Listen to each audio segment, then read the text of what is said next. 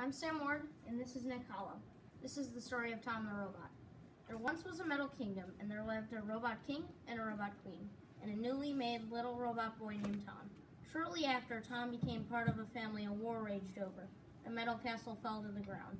Both the king and the queen were held in a prison that they would never see the outside of again. The young robot was awoken next morning in the ruins of what once was a majestic metal castle. The boy, not knowing for who he was, for his memory was forgotten because he was badly damaged. For now, young Tom is on his own. He was scared being only 6. He tried endlessly to remember anything before the invasion. He took it upon himself to try to reach the closest spot of civilization. He traveled far and wide to seek a place of rest. It didn't take him long to recover, for he was determined on his way out. He noticed a young blonde human girl. He had never seen a human before. Tom continued on to find her and talk to her. Tom tried to run but was weak from his exploration. He ran around the corner but quickly fled to the side of the building. The Red Sash, the enemies, said to have captured the king and queen and held them hostage. Tom quickly scaled the building and ran away so he wasn't seen by the Red Sash. He had thought to himself about the sash. The sash had been pillaging the town for gold. Tom had found a sword, thinking to himself, and grabbed it and snuck back into the village. He saw the leader of the Red Sash holding the blonde girl hostage. He felt courage, and also he was surprised that he hadn't felt courage before. He walked up and confronted the leader.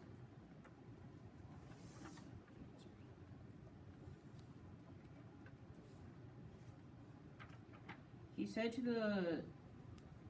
the boy, "Go home," so he didn't get hurt.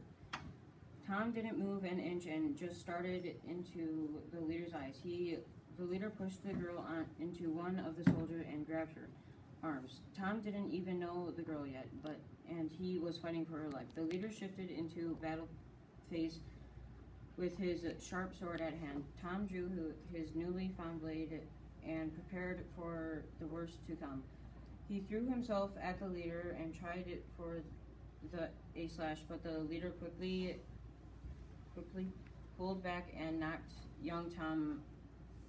When Tom awoke, he was chained up with the blonde girl, the king and the queen, and a man came to tell them that they would be punished. Tom quickly shivered in fear, but the rest of them just seemed it was another day. Tom started to talk to the queen, but the queen stopped him at his first words. He quickly filled with happiness, but also sadness. The queen explained to Tom that he was their son. Tom froze at the thought, but also remembered he would be punished tomorrow by the Red Sash. He told them he had a way out and set to work.